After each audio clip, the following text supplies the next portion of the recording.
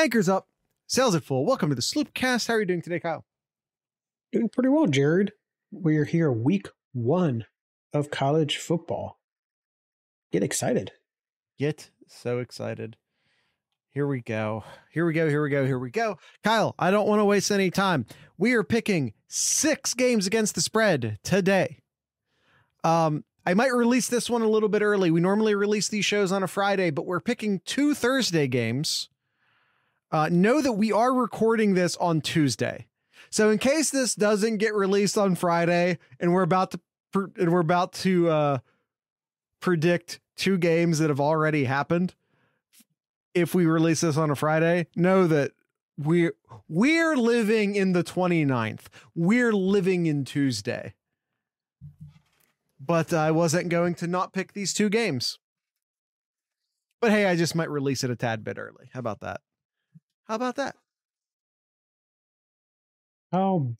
So let's jump into it. We got 6 games here. Nebraska mini on Thursday. Yes, it is. Yes, it is. And that is actually game 1 we are going to talk about. Nebraska and Minnesota. Jared's lovely Golden Gophers. No, stop that. I don't. We all know you love the Golden Gophers. I do not. I love Goldie Gopher. I believe Goldie Gopher is a S tier mascot. I mean, I say this though, F tier color combo. That's true. Yes. Yeah. A tier mascot, F tier color combo. Nebraska clean. Mm-hmm. It's red, it's white. Uniforms are simplistic and classic. We're talking uniforms right now. That's what we're doing. I said, Kyle, let's not screw around. Now I'm screwing around because it's what we do here. But that being said, their big Husker mascot, the one that's the little kid, but he's a little kid, but he's also like 7 feet tall. And I think he's inflatable and I hate it. He's like Big Boy. He does. He looks like Frisch's Big Boy. Yes. All right. So Thursday kickoff. Can't wait Fox. to see Matt Rule bomb. I think Matt Rule will do fine in Nebraska. Yeah. I don't think Thursday, that's going to be this season though. So this game is Thursday on Fox at 8 p.m. And when we locked in our pick'ems here, Minnesota is a 7.5 point favorite, Jared. Yeah. I'm not feeling Minnesota here to cover that 7.5. I think it'll be much closer here in week 1 here. So I'll pick Nebraska to cover in a very close game. I'm going to pick Minnesota to win and cover. I think Nebraska will make strides this season. I think they'll be decent, at least decent next year. But as far as week 1 of this season goes, they're just not it yet. And they have some bad talent deficiencies, especially in the trenches. Like Nebraska's offensive and defensive lines are not great. Minnesota's offensive and defensive lines are actually pretty good. And Kyle, we were talking just last episode about like, how do the new clock rules affect a football game? Yep. Minnesota has the opportunity to, totally own the time of possession in this football game. I like Minnesota to win and cover. Yeah. A lot more faith than what I have for Minnesota, especially it's more of a lack of faith in Nebraska, if we're being especially clear. With Ibrahim leaving last year. Like who does Minnesota have this year? A real decent lines. This is a line matchup, Kyle. You can talk about the skill positions all you want. I'm making this pick based off of straight up Minnesota's offensive and defensive lines being vastly superior to Nebraska's offensive and defensive lines. Fair enough. All right. Woody in our Discord is our guest picker this week here, and he's going to pick alongside with us here. And he has here for the Nebraska and Minnesota game, take the Huskers and the points. Minnesota will win, but without their star running back and a new QB. Former Georgia Tech quarterback Sims won't be much better through the air, but has wheels. Don't look for a lot of scoring on this windy Thursday night game unless the defenses do it. He has a final score of 24-17. That is a Big Ten score right there. And by the way, I think he's in the ballpark. I'm picking Minnesota to cover, but like 28-14 or 28-17, 24-10. Like I feel like he's in the correct area of what this final score ends up being. I totally agree. Yeah. For the most part. Right. So the other game that's happening Thursday night here on ESPN, same time, 8 p.m., Florida and Utah. Utah had a chance to beat Florida last year and should have, but did not. Well, they have the chance to redeem themselves this year. Utah is a 6.5 point favorite in this game, Jared. And I'm going to ask you, Jared, why is it only 6.5 points? Because SEC.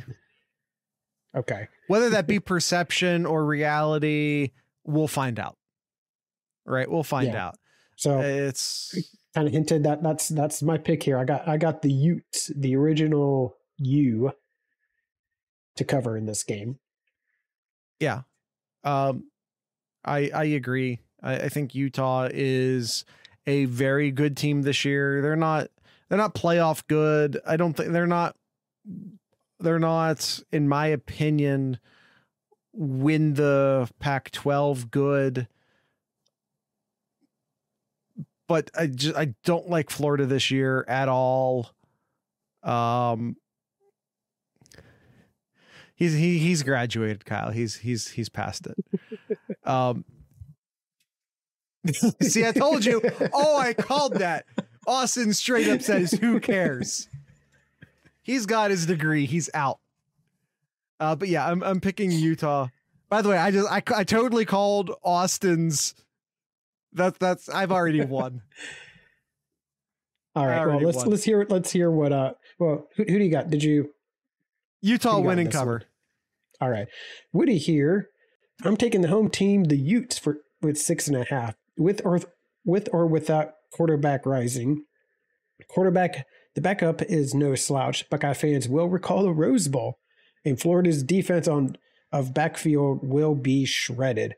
And the offense rely on a guy called Mertz. Enough said. Utes cover 31-20. Yeah. That's a good call.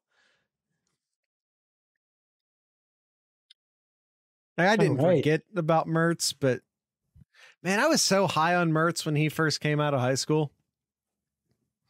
Yeah. We're just going to move on to the next game here. Boise State and future Big Ten team Washington going at it. Washington feels super Big Ten to me for whatever reason. Yeah. This Saturday, 3:30 ABC.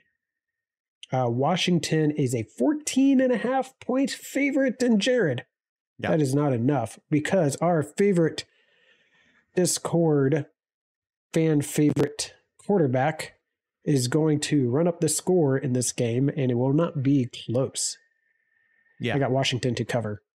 Penix is going to run it up. He's a real hard-nosed player. Won't be slouching in this game at all. He knows how to rise to the occasion. Watch out, he's coming. Well said, Jared. Well said. All right. And Woody here.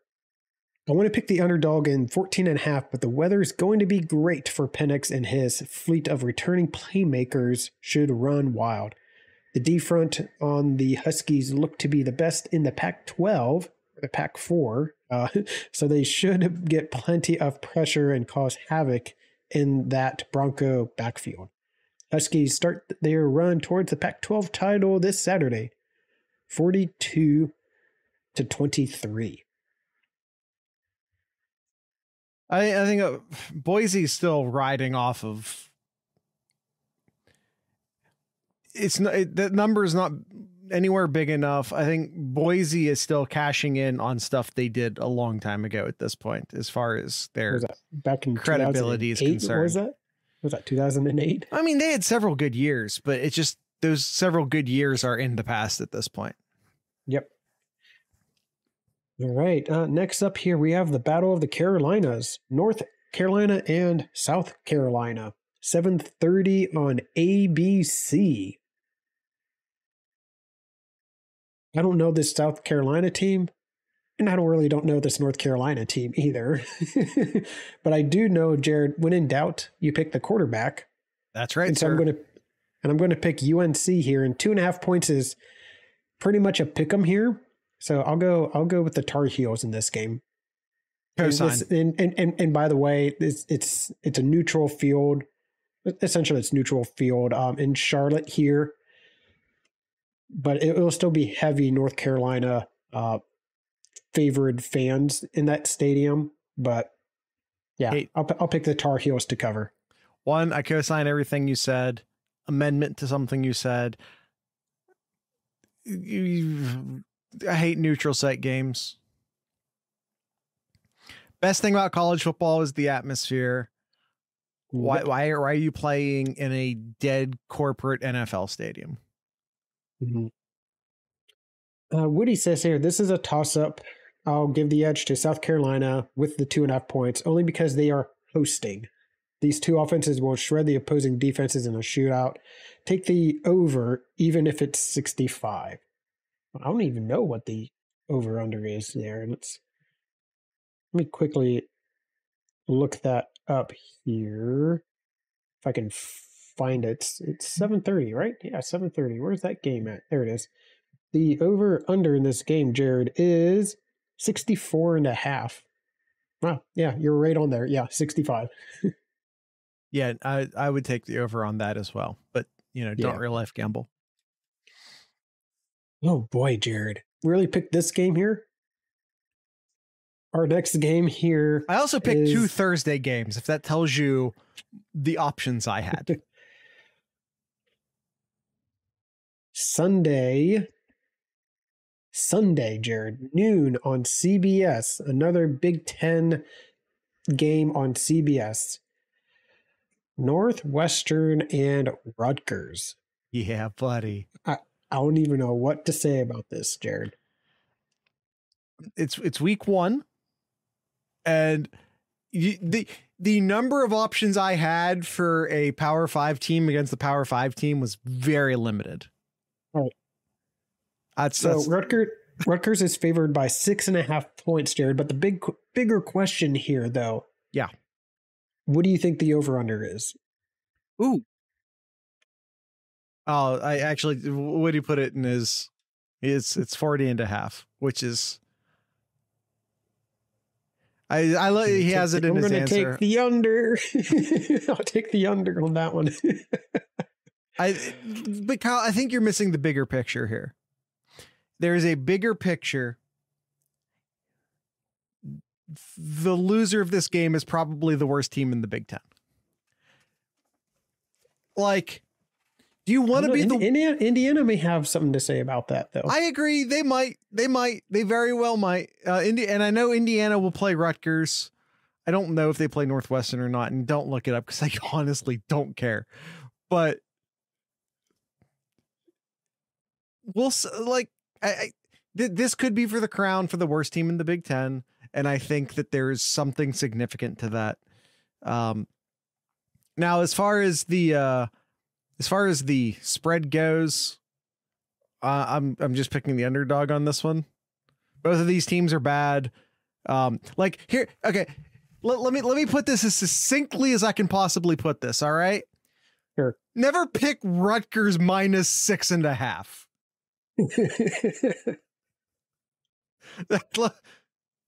Done. I do think Rutgers wins this game. I do think Rutgers wins this game, but I'm not picking Rutgers minus 6.5. You're not wrong.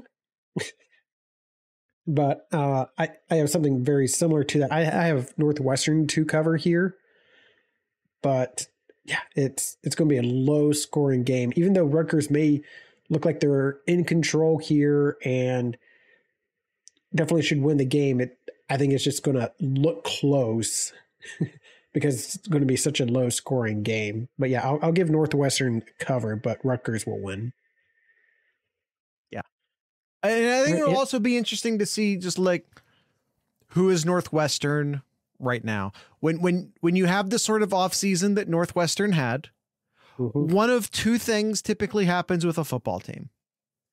They either are ripped to shreds from the inside and they're going to sleepwalk through the season just to get it over with, or they congeal and come together and, maybe play above. But because so many of these issues came from inside the locker room, I don't. A lot of times when you see a team deal with adversity and, like I said, sort of do that come together, hurrah sort of thing, that's normally when they're being acted on by outside forces. But this all happened internally, which makes me think that we're going to see a very, very, very, very bad Northwestern this year. Yep. All right, and the last game. Oh, nope. Woody's pick here. He says this is the toughest game to figure.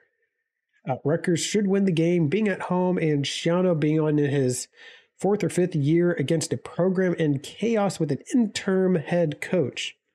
Yeah, but they have a junior college offensive line patched together with a young quarterback. Also true. Take the under at 40.5, but take Northwestern and the 6.5. He has Rutgers 19-17. I think that's pretty apt. I think that's a pretty solid summation. All right, and the last game here, Jared, we have LSU and Florida State. This is the biggest game of the weekend here, Sunday, 7:30 on ABC. And LSU is a 2.5 point favorite in this game. This is one of your favorites, Jared. Here, it's in a neutral site location here, but it's in Florida here. So where Florida State? Where in Florida? Orlando. Do we know that the game is happening? Spikes is still in the chat. Spikes, you're a Florida man. Is this game happening as planned? Do you think so? I don't know. I've seen a lot of predictions about the hurricane that's coming in from the Gulf as all. I see some people talking about it being like horrible, and I see other people talking like it's totally overblown, and I just don't know who's right in that situation. I think it'll play. Spike says it'll be gross. So assuming that there is an I think that means that he thinks it's going to happen. It's not as bad as previous ones. Yeah. I saw one newscast call it like once in a lifetime storm, and I'm just like, okay, chill. Like, no, like this is not, it's chill. Like, it's not, I hate hyperbole, I think is all I'm going to say about that. So it's going to go up the Panhandle up by, if it's in Tallahassee, okay, maybe we'll talk a little bit more here, but okay. And granted, I'm not watching the storm super closely. I have many hyper focuses in my life.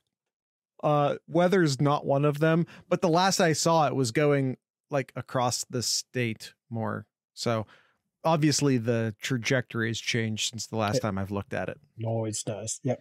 So either way, back to LSU, Florida State here. LSU a 2.5 point favorite here. A lot of people really like this Florida State team. A lot of people like this LSU team too, and I think may find out a lot about who each what each team is and if any of them is a pretender this year. I mean, kind of like what we've seen previous years where it was like Alabama versus USC.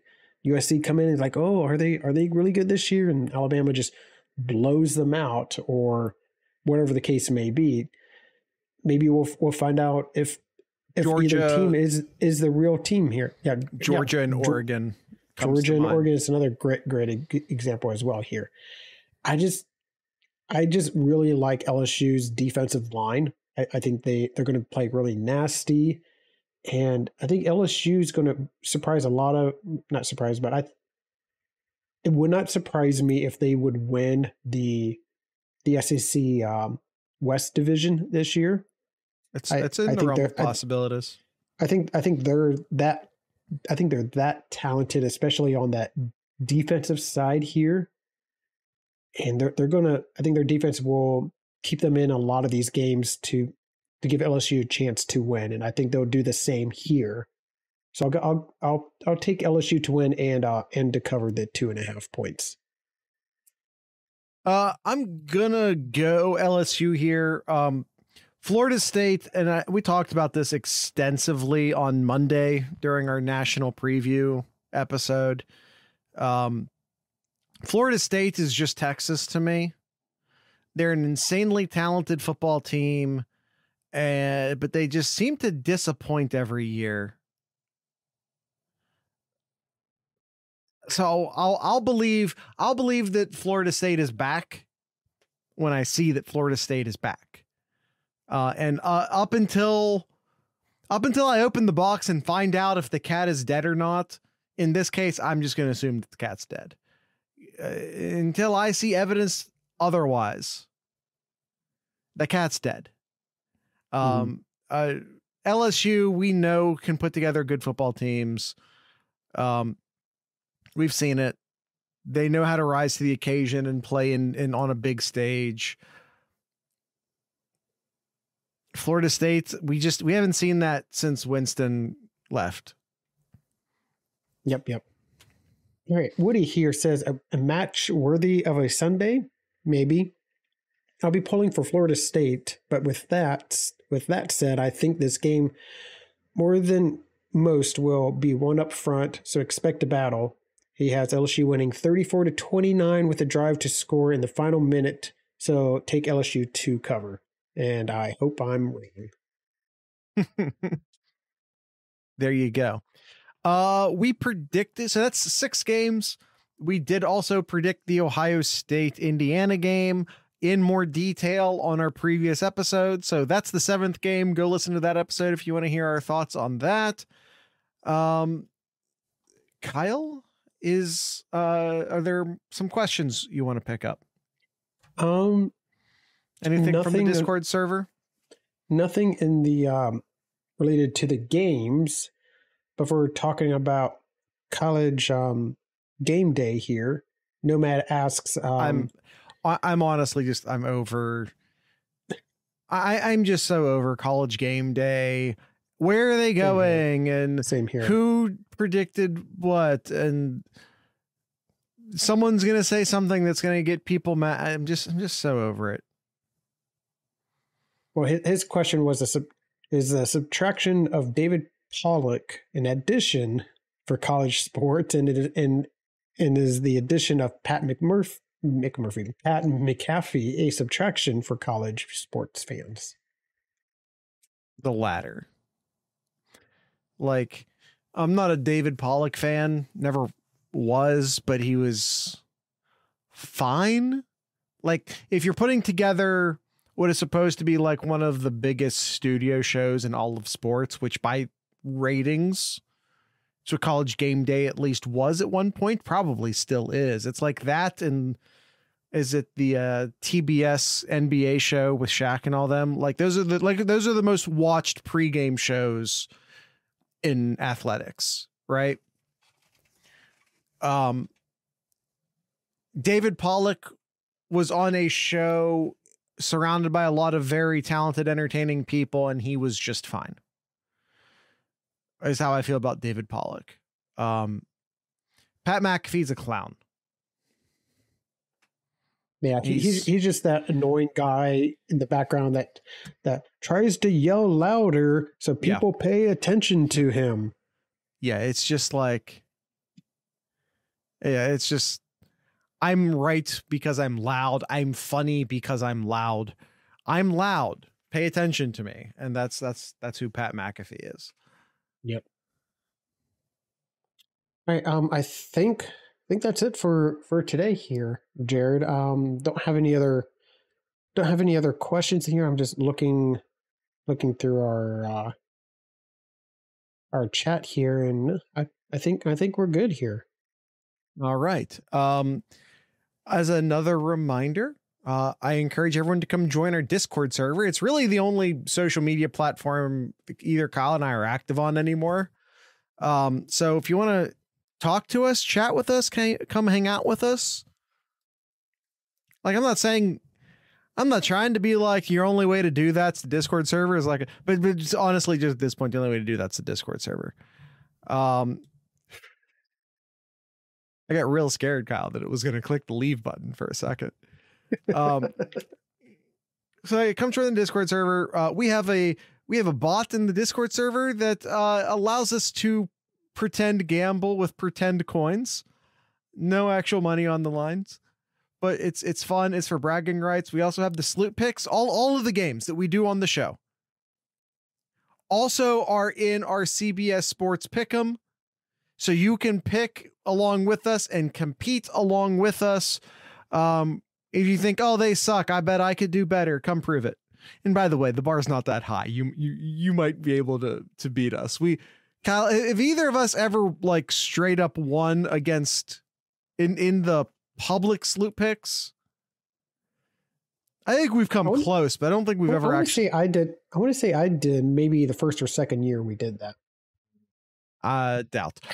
But we know it wasn't you. No, it wasn't me. It wasn't me. The point being is that, like, if you think we suck and you can pick better, come join the Discord server where you can find the information to join the CBS Sports and then prove it. Prove it. That's all I'm going to say. 5 new designs in our t-shirt store, SlooPcast, at merch.thesloopcast.com, merch.thesloopcast.com. There's a bunch of non-Ohio State, but maybe like legally speaking adjacent, but not Ohio State, but maybe just adjacent merch over at merch.thesloopcast.com. My lawyer is currently not in the chat, but I'm sure he would approve my phrasing there. Why did Siri decide that she needed to say something? You just got sued, Jared. They just get it taken down. They won't sue me. I don't make enough money for them to sue me.